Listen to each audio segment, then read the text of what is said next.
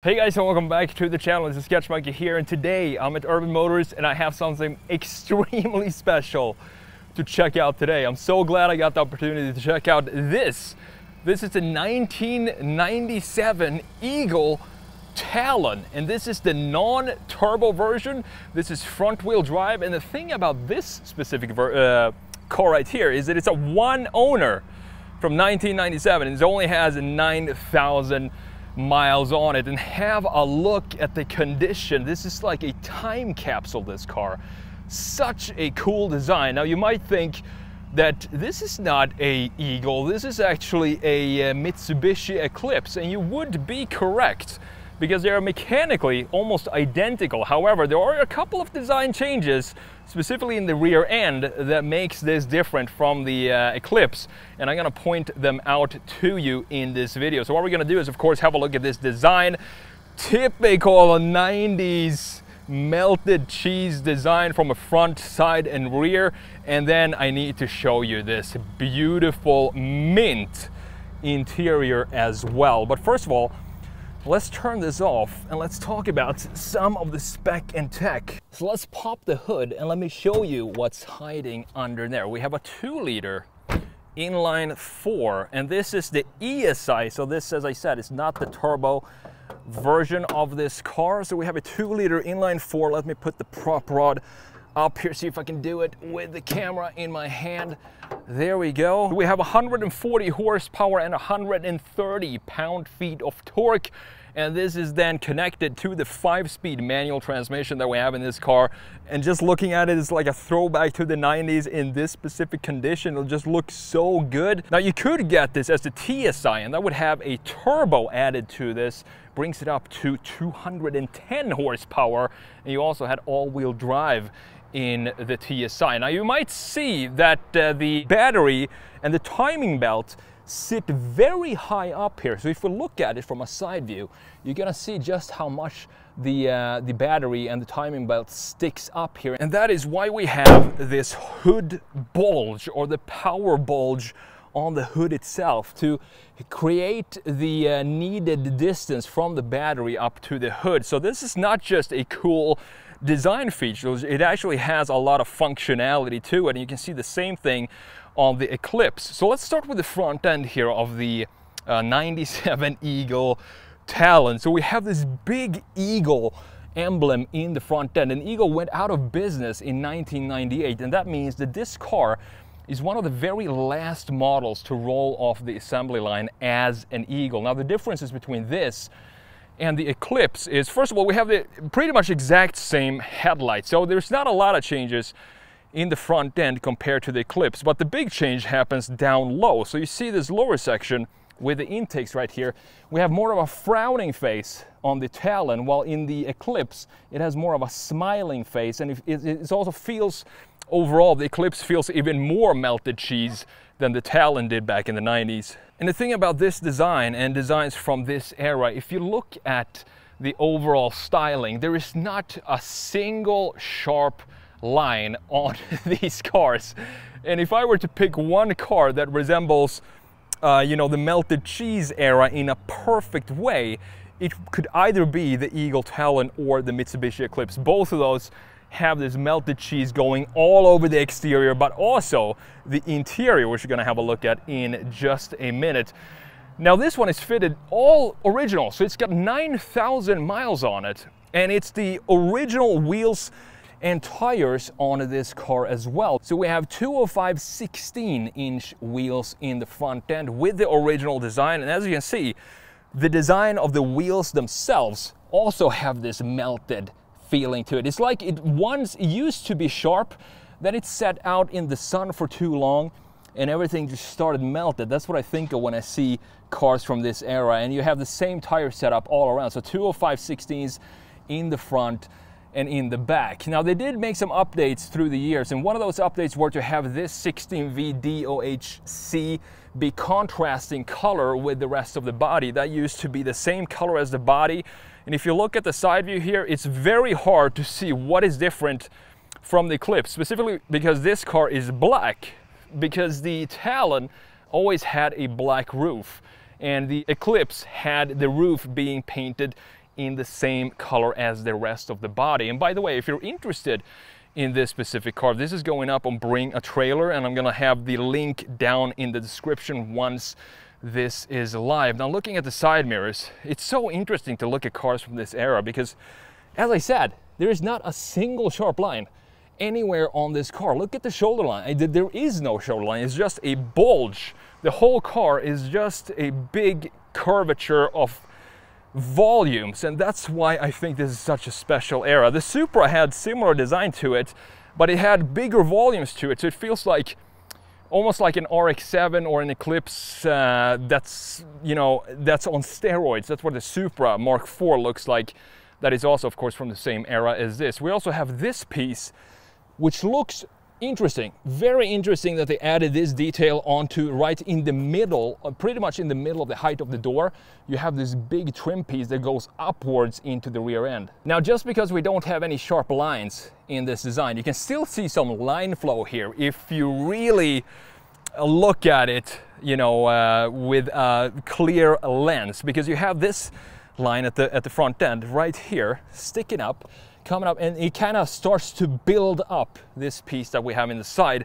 And if we draw a line from that area in the front end right here into this piece in the side, it then also comes back right there in the rear end. So we have a clear connection, a clear line flow of this Talon, which is nicely done by the designers. This was probably designed back in the 80s if it went into production in the 90s. Now, coming around to the rear end, and what makes this special is this wing. I mean, there's a lot of things that make it special, but have a look at the integration of this wing back here. It goes from literally the it's mounted on the C-pillar right here, coming back, going around all the way into the other side. I've never seen, maybe the Ford Escort, Ford Cosworth had a similar style with a double wing, and then you have the brake light right here in the mounting point of this wing itself. Now, this is where the big changes happen if you compare this to the Eclipse, for example. You can see that this is completely different from the Eclipse. A lot more changes in the rear end than we have in the front end when it comes to the design. For example, we do have an amber top part of the taillight in this section, which is red on the Eclipse, and it's also a lot thinner. And then we have the Talon being actually part of the plastic right here on the Eclipse. The model name is just simply a sticker, and you can see that we have the same plastic treatment here. So this feels a little more maybe high quality than the Eclipse, because we have these pieces being separate plastic pieces and not just stickers onto the car. Another difference is that you see the license plate position, it's in the middle here on the Eagle Talon. Well, on the Eclipse, it sits down here. So that means that we have a completely different bumper for the Talon compared to the Eclipse. And if you compare this to the Eclipse definitely looks a lot more bubbly and even more melted cheese than this, even in the rear end. But I do like that we sort of have a nice little send-off right here. This is probably the sharpest line you're gonna find on this entire car, and that is this rear end. I do like that we have this curvature going inwards like this, and the bumper itself looks pretty decent because it is a proper bumper, and we have the original exhaust down there, not looking pretty well integrated, but that is all part of the mid-90s. So let's open up the rear end, the trunk, and let me show you what's hiding under here. This is, of course, a hatchback, so the entire rear end lifts up, and have a look at the condition of this 1997 Talon.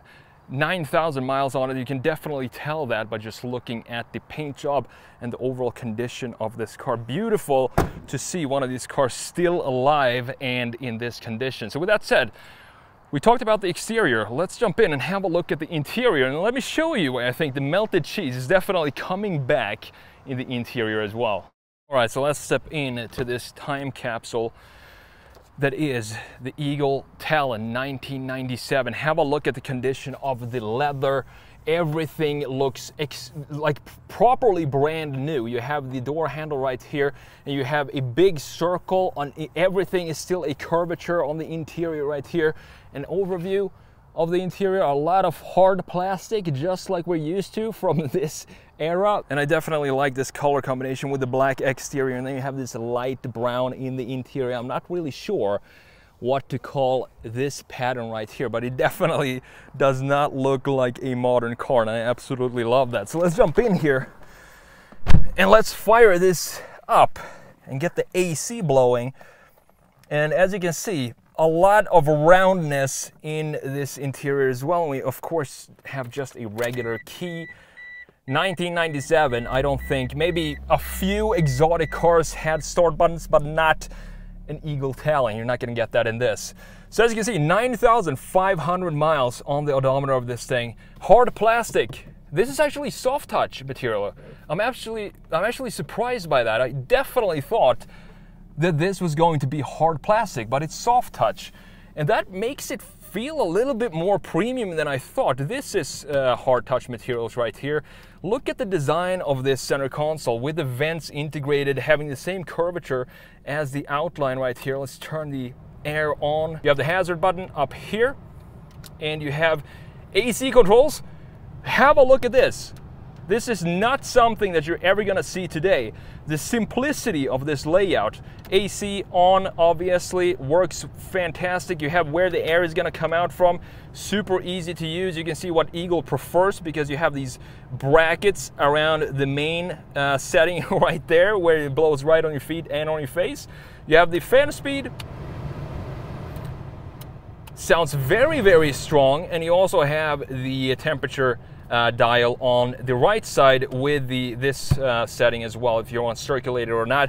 This actually looks like the original sound system for this car because we have a cassette player, and I haven't seen one of these in over a decade for sure, but it still has this nice touch to it. I'm not sure if you can hear this. It feels proper. All the buttons, as you can see, work, and you can turn this on and off by just pressing this button right here. We have some nice static going on, so let's turn that back off. I love that this is still intact. I love that the fact that this is 100% original. I'm not sure how many of these are left in this condition. And moving further down, you have some storage compartment right here for a couple of markers. You have a 5-speed manual transmission, which feels pretty nice. I mean, remember how old this car is, and this still feels almost brand new. You have a cigarette outlet here. You have some more storage compartments in the middle. This is actually a cup holder. It even says cup holder, so you know exactly what you need to put in there. And then you have a smaller compartment here. Not sure what you can fit in there. A couple of coins, maybe a set of keys. The armrest sits pretty low down, as you can see, but you can open it, and it shows you this pretty shallow storage in the middle. People didn't need as much stuff back in the day as they do today. So these type of compartment sizes that you have here is totally fine. And we also have, of course, we do have a glove box in this car. Now looking at the steering wheel, I think this steering wheel will symbolize the melted cheese era. I can just have this on the wall and it will be a great visualization of what melted cheese is all about. Because have a look at this. Rounded here, of course the steering wheel is round first of all. Round corners absolutely everywhere. I do love that we have the Eagle logo right here in the middle. You do have the horn.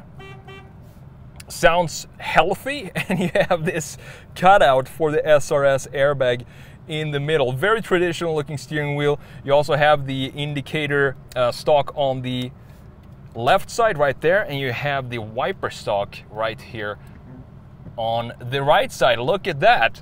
To the left side of the steering wheel, you do have the controls for the mirrors to adjust them electronically. Fantastic. And you also have the cruise control setting right up here. Now looking up top, have a look at this. We don't have any sort of sunroof in this. Instead, we have a perfect headliner that doesn't look like it's, you know, been around for over for close to 20 years. This looks like it came out of the factory yesterday, and that goes for these seats too.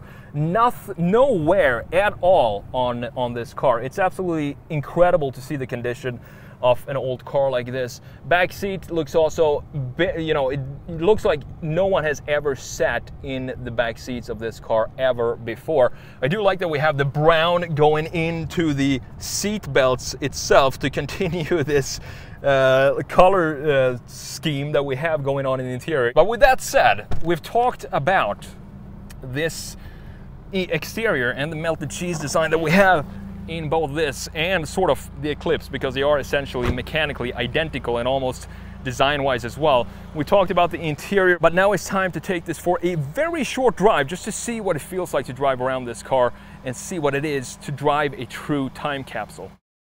All right, guys, let's take this for a short spin just around the block in here to see what this 97 Talon feels like.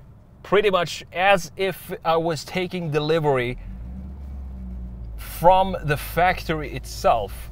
It's so rare to have a car like this, where you have it in this condition with this mileage. Today, as I said, I'm not sure how many of these are left in the wild and specifically in original condition, but it feels brand new. As I said, I'm just gonna take it around the block because we don't want to add more miles onto this beauty. It sounds great too, even though it just has 140 horsepower. You know, 140 horsepower, 130 pound-feet of torque. But the thing is, cars back in the day, they didn't weigh anything like they do today. They were so light. They didn't have all this technology and safety features that is sort of required today, and that is of course going to bring up the price for it. But man, this is a fun car to drive. Even though it is just a 2-liter 4-cylinder, it's not even the turbo with 210 horsepower, but it feels pretty incredible to be driving this. Huge thanks to Urban Motors for providing this vehicle for me to review for you guys today. Very special car, and as I said, it's going up on Bring a Trailer pretty soon, and I'll link it down in the description if you're interested in this car.